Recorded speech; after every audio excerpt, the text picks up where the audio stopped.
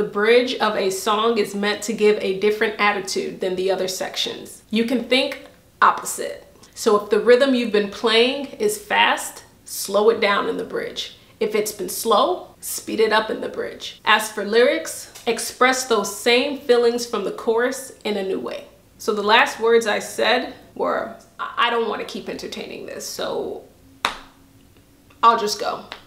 Now I'm going to further explain why I gotta go.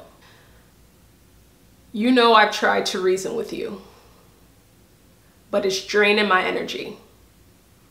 And at this point,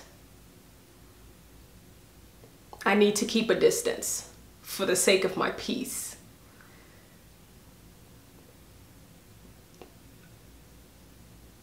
I hope you understand.